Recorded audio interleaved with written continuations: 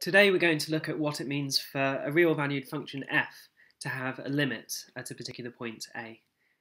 You might already have some intuitive idea, perhaps from studying calculus in your first year, where you were told that the limit as x approaches a of some function f of x is equal to L if f of x gets close to L for x close to a.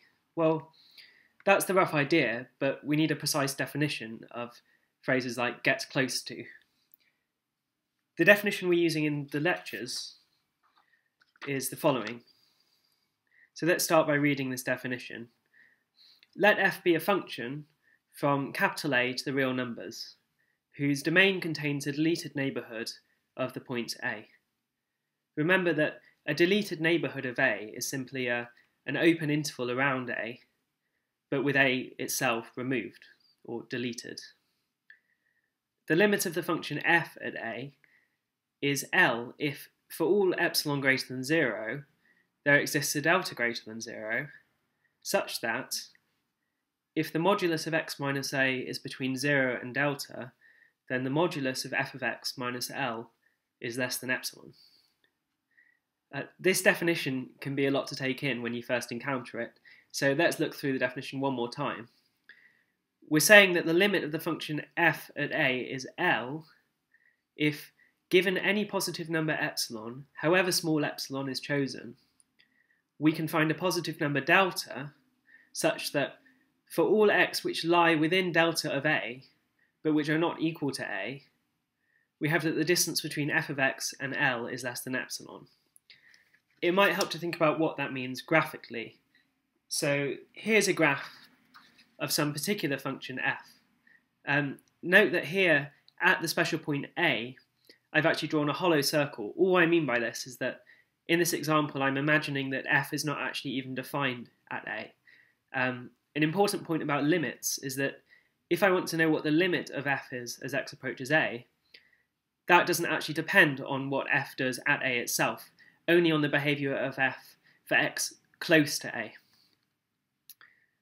Okay, but note that as x gets close to a, maybe over here or over here, f of x gets close to this value L. So what would it mean to say that the limit of this function as x approaches a is equal to L? Well, we need to look back at our definition.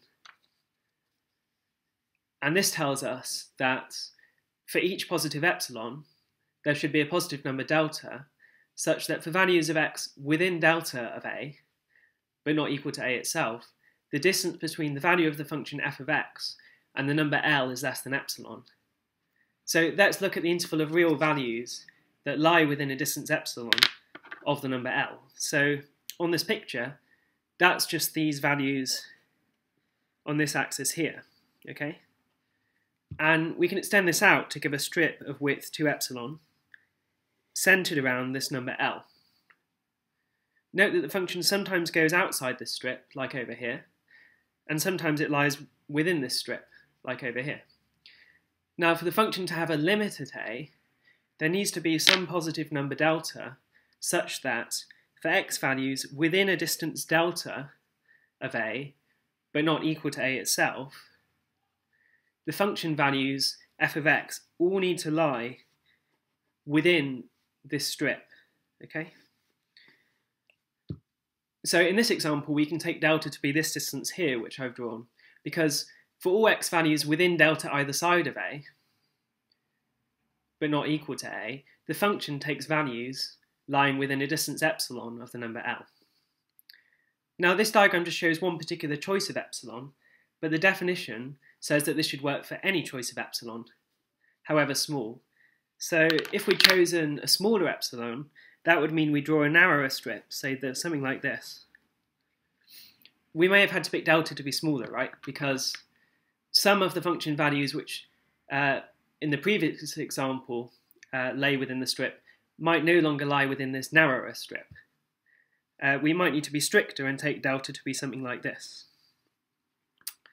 The important point about limits is that however tiny we choose epsilon, or however narrow a strip we draw, if we take delta to be small enough, then at all x lying within delta either side of a, but not equal to a, the function takes values which lie within this narrow strip, or in other words, they lie within a distance epsilon of the limit L. So let's look at an example.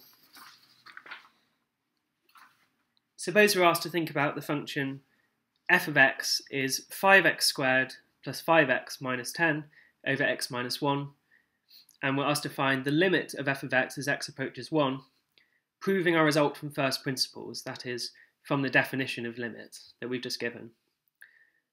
Note that in this example we can't even talk about the value of f of x at x equals 1, since if we plug in x equals 1 we get 0 on the denominator. In fact, you can check you'll get 0 on the numerator as well. So we'll end up talking about evaluating 0 over 0, which is of course undefined.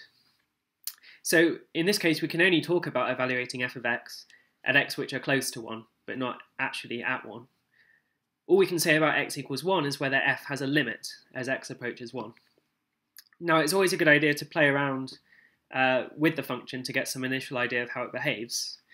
For example, we could pick some function values very close to 1 and make a table of those function values, as I've done here. Or alternatively, we could plot some points and have an attempt at drawing a graph. And as you can see, both of these approaches seem to indicate that the limit is 15. Okay? So these sorts of approaches, lead us to suspect that the limit is 15. But it's important to note that neither of these approaches, drawing a graph, looking at particular function values, constitute a proof that the limit's 15, even if they're quite convincing, right? Because we haven't made any reference yet to the definition of limit. So let's try to prove from first principles, in other words, from the definition of limit, that the limit as x approaches 1 of f of x is equal to 15. Now, for our proof, we're going to need to check the definition of limit. So we need to show that given any positive epsilon, we can find a positive delta. So let epsilon greater than 0 be given. Then remember, our aim is to find a positive delta. We want to find some positive delta such that for all x within a distance delta of 1, but not equal to 1, the distance between f of x and 15 is less than epsilon. Well, what is the distance between f of x and 15? For each x, the distance between f of x and 15, well, remember our definition of f of x given up here, this is just going to be 5x squared plus 5x minus 10 over x minus 1 minus 15. And performing some algebra, collecting everything over a common denominator of x minus 1, and then also pulling out a factor of 5 from the front, you get 5 lots of the modulus of x squared minus 2x plus 1 all over x minus 1. You should check this step, which factorizes to x minus 1 squared over x minus 1, which simplifies even further to 5 lots of the distance between x and 1. And remember, our aim is to make this less than epsilon, right? But it's clear that we can make this smaller than epsilon. For example, we can just choose x to be close enough to 1 that this quantity, the modulus of x minus 1, is smaller than epsilon over 5, right? Because then this total quantity will be smaller than epsilon. So it's now clearer what delta we want to pick. So let's say pick delta to be epsilon over 5.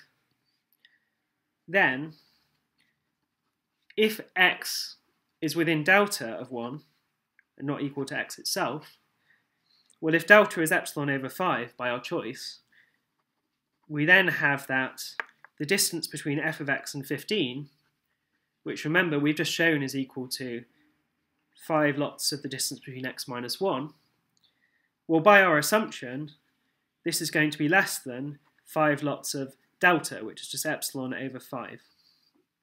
Okay? The 5's cancel, so altogether, this distance is less than epsilon. So to summarise, we were given some positive epsilon up here. we've managed to find a positive delta, just take delta to be epsilon over 5, such that whenever x is within a distance delta of 1, f of x is forced to be within a distance epsilon of 15. So we're done.